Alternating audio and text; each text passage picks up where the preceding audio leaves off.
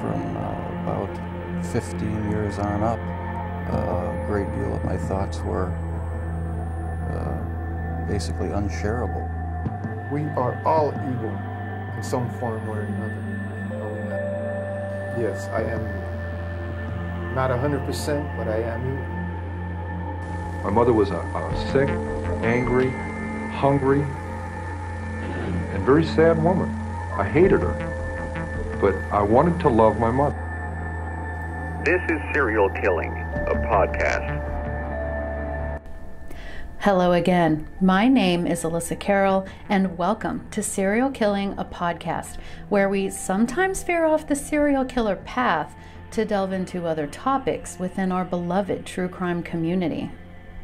Special thanks to some of my patrons: Shannon, Rebecca, Walter, Jennifer, Elena, Elise, Ariel, Chantel, Stacy, Jessica, my dear two Emmas, Whitney, Rachel, Alethea, Catherine, Linda, Teresa, Sophie, Nanette, David, Trudy, and John. Thank you so much, guys. You are truly appreciated. And for anyone else, please feel free to join my Patreon. Like, share, subscribe. It just might help our community grow. And if you happen to watch on YouTube and also use Spotify, consider watching on Spotify instead, as they have been kind enough to sponsor me, and we all know how YouTube treats us. But my podcasts are all written with a listener only in mind, so nothing is missed. Today's podcast will be about a woman that I have wanted to cover for quite some time. In fact, she was on my Halloween extravaganza list from 2 years ago. She's nearly as evil as they come. Let's talk about Ilse Koch, the bitch of Buchenwald. Margaret Ilse Kohler was born on September 22nd, 1906 in Dresden, Germany. So as we do, let's get a feel for what was going on in the world when she was born. The first Moroccan crisis, or the Tangier crisis, was an international crisis starting in 1905 over the status of Morocco. Germany wanted to challenge France's growing control over Morocco, aggravating France and Great Britain. A conference was held in Spain for nearly 4 months to try to resolve this conflict. The HMS Dreadnought, a Royal Navy battleship whose design revolutionized naval power, entered into service this year. It was said that, at the time, it was quite technologically advanced and caused an entire generation of battleships to be called the Dreadnoughts. An 8.8 magnitude earthquake hit off the coast of Ecuador and triggered a tsunami that was quite destructive, causing at least 500 people to lose their lives on the coast of Colombia. Another earthquake, hitting on the San Andreas fault line near San Francisco, estimated at 7.8 magnitude, destroyed much of the city, killing at least 3,000 people, and over 250,000 people were left homeless. And yet another earthquake, 8.2 on the Richter scale, hit Chile, leaving around 20,000 people injured. A typhoon and tsunami hit Hong Kong, killing an estimated 10,000 people. And yet still another earthquake, measuring 7.9, hit China and killed nearly 300 people. Pope Pius X published a paper denouncing the French law on the separation of the churches and state, which had been enacted 2 months earlier. In the U.S., Native American tribal governments were terminated, which was a prerequisite for creating the state of Oklahoma this year. In Los Angeles, California, the Azusa Street Revival took place, which was a historic series of revival meetings led by William J. Seymour, a black preacher. This was the primary catalyst for the revival of Pentecostalism in the country at that time. The first Grand Prix motorsport competition was held in Le Mans, France. Also this year, the Second Geneva Convention met regarding the condition of wounded, sick, and shipwrecked members of armed forces at sea. The Grand Duchy of Finland became the first nation to include the right of women to stand as candidates when it adopted universal suffrage. And finally, SOS became the international distress signal. So there was an incredible amount going on around the time of Ilse's birth. When it comes to her parents and her overall childhood, there is really no information to be found. We do know her father was a former military commander turned factory foreman, and her mother was a housewife. And while we don't really know much, it is reported that her childhood was a happy and normal one. Neighbors allegedly said she was friendly, happy, and was popular in school. I wish that I could have found any real, tangible information about her parents and their personalities, as well as if she had any siblings, and if so, what her birth order was. All of these things, of course, influence a child's personality, but we just don't have any information, or at least I was not able to find any. So we then have to sort of base our information on what girls from her time period went through, and it was said that, just like other German girls, she would have been taught to cook, clean, and take care of the house. And then at 15 years old, Ilse left school to begin working full-time in a cigarette factory, as well as enrolling in classes, studying accounting at a local college. She then began working as a bookkeeper. Now, it is important to remember that during this time in her life, the German economy hadn't recovered from its defeat in World War I. Until the Nazi Party took over, Germany was in the throes of troubling economic and social disorder. When Kaiser Wilhelm II lost the support of his military as well as the German people, he was forced to abdicate, and the very next day, a provisional government was announced, which was made up of members of the Social Democratic Party and the Social Democratic Party of Germany.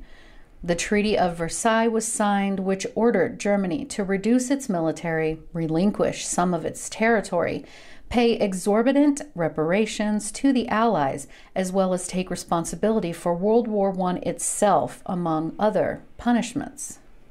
The result of all of this was hyperinflation, along with Germany's decreased ability to produce coal and iron ore.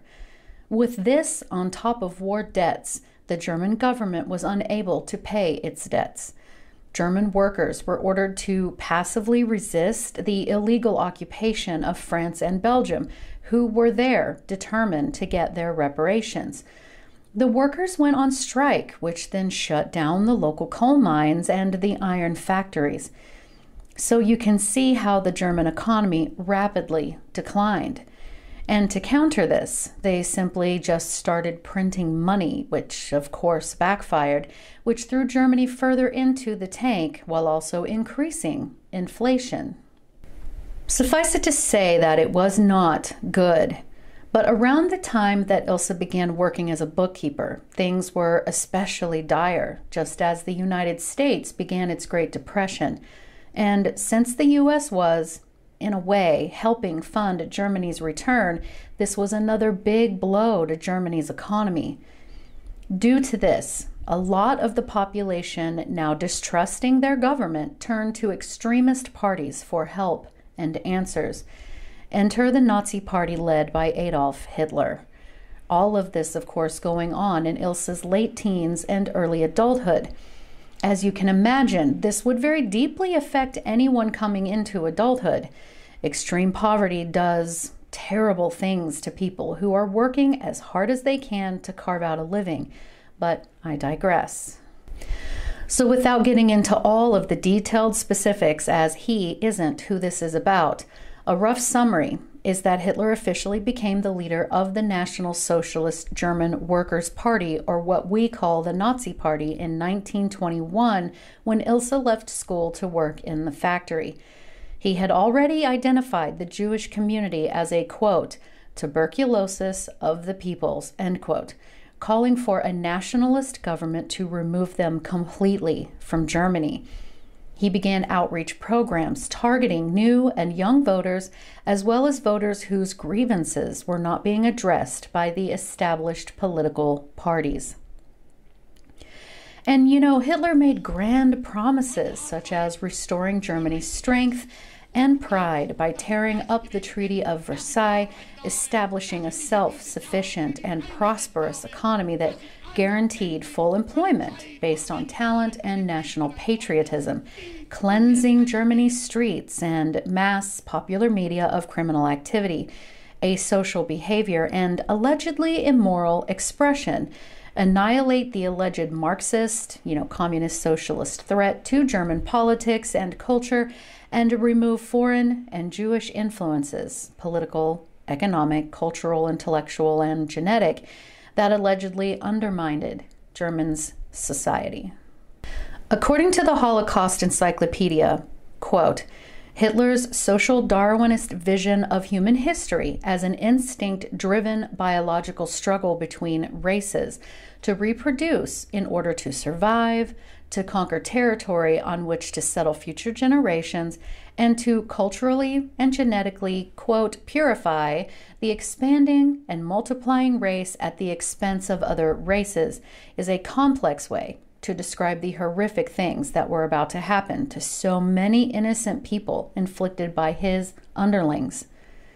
The propaganda and sense of national pride he was so good at selling, along with his inflated promises, would certainly have been a much welcome sense of hope to the disenfranchised, innocent German citizens who had been suffering for so many years. And this would have been what Ilse was absolutely bombarded with in her early adult years. And since we have no information about her parents or their attitudes or personalities, along with no information about how she was treated or anything else regarding her childhood, we can't possibly know the genetics or environmental factors that would have created the monster she became. So in 1932, when Ilse was 26 years old, she joined the Nazi Party along with many of her friends. And it was through her affiliation with the Nazis that she met Karl Otto Koch. A bit about Karl is that he had been captured by the British and spent the rest of World War I as a prisoner of war and was freed to return to Germany in 1919. As a soldier, it was said that he conducted himself well and was actually awarded the Iron Cross Second Class, the Observer's Badge, and the Wound Badge in Black. Following World War I, Koch worked as a commercial manager, then went on to be an authorized signatory and insurance agent, but became unemployed in 1932 as he had served a prison sentence in 1930 for embezzlement and forgery. In 1931, Karl Otto Koch joined the Nazi Party and the SS. Karl was first married in 1924 and had one son. However, this marriage ended in divorce in 1931 due to his infidelity. He served with several SS regiments, and in 1934 he was promoted and took command of Sachsenberg concentration camp. This camp was in Frankenberg, East Germany. It was among the first to be built by the Nazis and was operated by the SS from 1933 to 1937. It served as a, quote, protective custody facility for opposers of the new politics, such as Jehovah's Witnesses, who opposed the Nazi regime. It was during this time when Karl met Ilse through mutual friends, and they began their courtship. Sachsenberg was also the first concentration camp in which SS used colored triangles sewn into clothing, as well as armbands, to identify categories of prisoners. But really, Karl eventually had his hands, so to speak, in many of the more famous concentration camps. In May 1936, Karl married Ilse Koch, and she became Ilse Koch. It's not technically pronounced Koch, but I don't want to humiliate myself. So she then began working as a guard as well as a secretary during the time her husband was posted to Buchenwald. Now, Buchenwald was one of the largest concentration camps at that time. Prisoners came from all over Europe and the Soviet Union, Jews, Poles, and other Slavs, the mentally ill and physically disabled, political prisoners, Romani people, and prisoners of war. There were also ordinary criminals and sexual deviants imprisoned there as well. The camp, designated to hold 8,000 prisoners, was intended to replace several smaller concentration camps nearby. So as the newlyweds settled in, Ilse jumped at the opportunity to become very involved in her husband's work. Over the next few years, she gained a reputation for being one of the most feared Nazis at Buchenwald. One of her first orders of business was to take money that had been stolen from the prisoners to construct a $62,500, or about $1 million today, to create an indoor sports arena where she could leisurely ride her horses. Sometimes she rode her horses outside of the area and into the general population of the camps, dressed very provocatively and showing her cleavage, where she would mock them and degrade them until they made the mistake of making eye contact with her. This gave her the incentive she needed to beat and whip them. Later survivors described how, even though she and Karl had started having children of their own, son Artvin and daughters Gazelle and Gudrun, though Gudrun died in infancy, Ilse positively delighted in sending children to the gas chambers to be killed. Ilse enjoyed forcing prisoners to perform physically exhausting activities for her own amusement, while she and her husband enjoyed a very privileged life. And although the inmates were forced into starvation, the Kochs had all the food and alcohol they could possibly want, and they were alleged to have held orgies at their house for their SS staff. In fact, it was during this that she acquired her reputation as a sadist and nymphomaniac. Another interest of Ilse's were tattoos and what types the prisoners had. A doctor at the camp was doing some research on inmates with tattoos and criminality, and Ilse was interested in it. And if she found a prisoner with a particularly interesting tattoo, she would have them killed, then skin the prisoner, or rather have the resident doctor do it, so that she could have the tattoo for herself. Another story was that she would have male prisoners brought forth, their clothes completely removed. She would then stand in front of them and take off her own clothing down to her lingerie and lay down so that they could gaze upon her. If one even glanced at her body, or if their body responded, if you will, the guards immediately shot them in the head, executing them. Sources say that she requested teenage boys to work in her home as servants. She enjoyed having these boys bring her breakfast in bed, where she would be wearing nothing but a nightie, and again, if they looked at her body or if they became aroused, which at their age would have been nearly involuntary, it was a death sentence. But she got bored with this predictable routine quickly and decided she wanted to watch the doctors perform experiments on the prisoners. Now, all of the Nazi concentration camps had some form of human experimentation going on, and Buchenwald was certainly no exception. They were using deadly chemicals to poison these poor people in order to see if they could find potential antidotes. They were also injecting homosexuals with all manner of substances, thinking they might find something to make them straight. Now, remember her keeping the tattooed skins of prisoners she had murdered? Well, she began using the skins and having lampshades, knife sheaths, and even book covers made. She even forced a group of Jewish prisoners to work with these human skins to create huge quantities of different trinkets for Christmas gifts that she would give out, including other SS officers in charge of other camps. One rumor, though I'm not sure how valid it is that she used human body parts all around her house, including a thumb for a light switch. Ilse and Karl were known to have an open marriage. I don't think it was openly spoke about, but it was sort of just known. When Karl would need to leave the camp and travel for something official, she would sleep with the deputy commandant and one of the doctors that she worked with during the human experiments. Karl actually contracted syphilis and received medical treatment, Only the orderly that had given him the diagnosis was killed so that the word would not spread. But what was becoming quite noticed by the Nazi higher-ups were things going on at the camp that hadn't been approved. You see, most of the human experiments were often created at the whim of Karl and Ilse, which was not allowed. They were supposed to be pre-approved.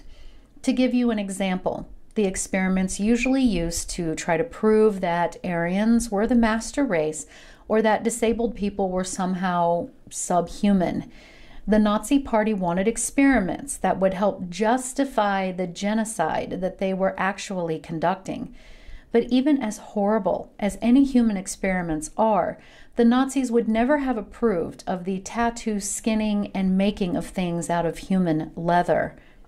Another issue is that Karl and Ilse had been taking money and valuables from the prisoners for themselves, which of course was not allowed, and they had amassed a great deal of wealth. So in 1941, Karl and now 35-year-old Ilse's reign of terror came to an end. The SS began an investigation into what the couple, and more specifically Karl, were doing at the camp, and it came to light the theft from his prisoners. They reported that the theft itself wasn't even the main issue. It was that he had kept far too much for himself instead of giving it over to the Nazis. They also took umbrance with what had been going on past the scope of the approved experiments on the prisoners. Karl was then transferred out of Buchenwald into another death camp, but Ilse was ordered to stay. At the end of the investigation, in August of 1943, both Karl and Ilse were arrested. Her charge was for theft and his for incitement to murder and embezzlement.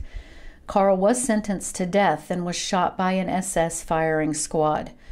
Ilse, however, was acquitted as it was determined there just wasn't enough evidence to directly link her to the alleged crimes. She and her 2 children went to live in Ludwigsburg with family for a very short time until the end of the war in June 1945, where she was recognized by a former Buchenwald prisoner and arrested again. You see, when the American troops liberated Buchenwald, what they found was beyond horrific.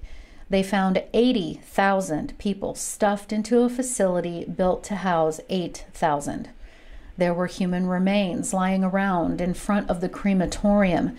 They discovered a macabre collection of human body parts, including several internal organs, displayed inside of glass cases, along with shrunken heads and, of course, so many household items made out of human flesh. Only this time, she was in the custody of the American military, awaiting trial. In 1947, the now 41-year-old Ilse was tried during an Allied military tribunal held at the former Dachau concentration camp with some 30 others connected to Buchenwald. She was charged with crimes such as abusing prisoners, ordering prisoners with interesting tattoos to be killed, and their skins to be turned into artifacts, such as the lampshades, the book covers, and gloves mentioned earlier. And even with the former prisoners who had been forced to make these things out of their fellow inmates' flesh, the prosecutors somehow could not, quote, conclusively prove her involvement in committing such crimes, end quote. Ilse testified at trial that all of the objects were made from goat's skin, not human, but of course many of the items with the very human tattoos on them proved otherwise. But she was convicted of taking part in the common design to abuse prisoners and was sentenced to life in prison. She had 3 trials in total. Now, while serving her life sentence, she somehow was able to have an affair with a fellow male prisoner and became pregnant.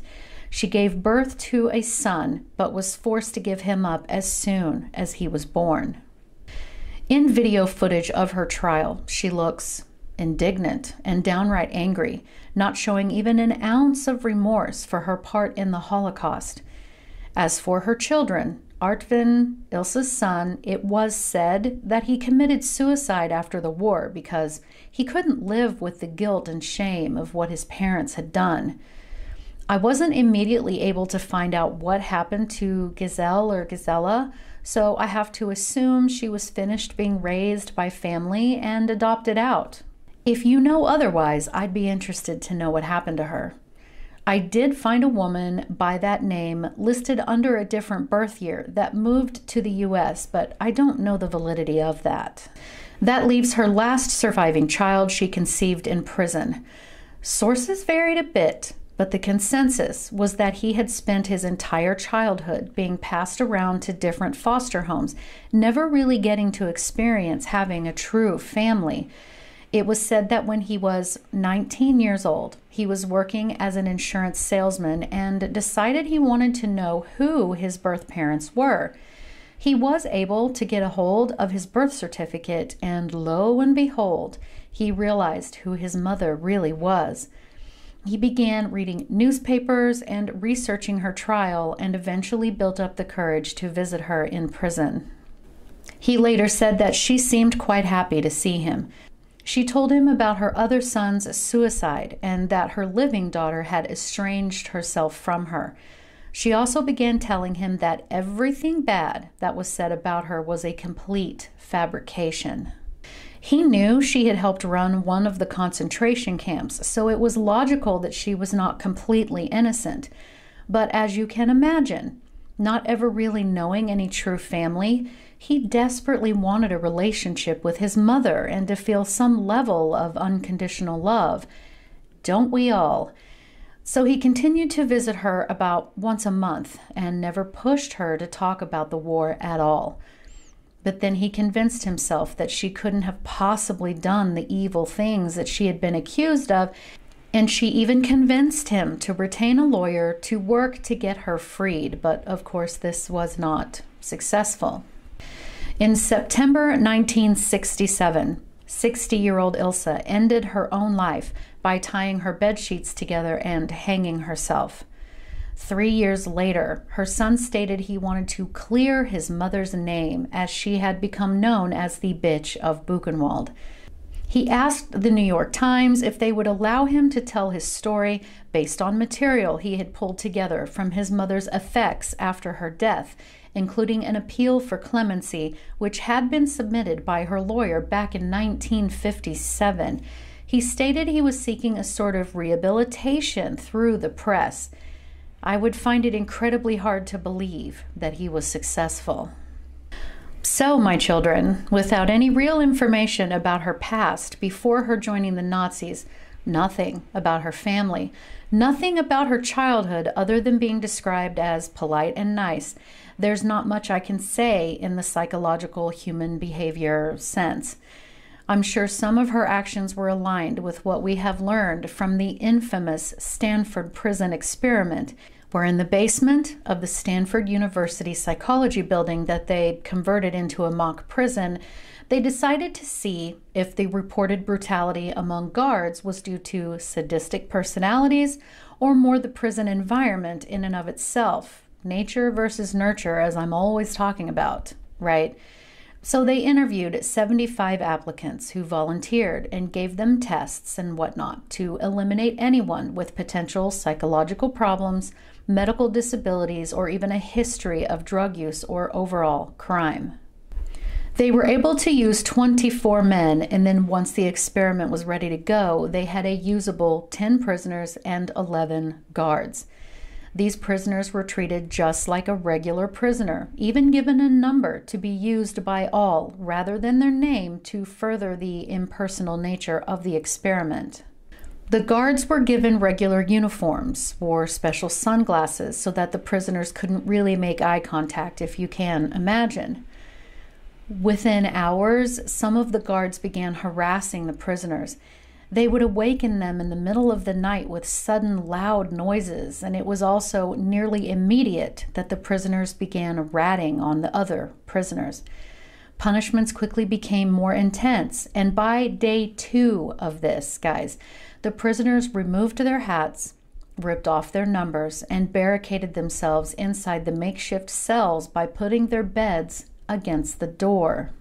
Less than 36 hours into the experiment, one of the prisoners began suffering from acute emotional disturbance disorganized thinking, uncontrollable crying, and rage.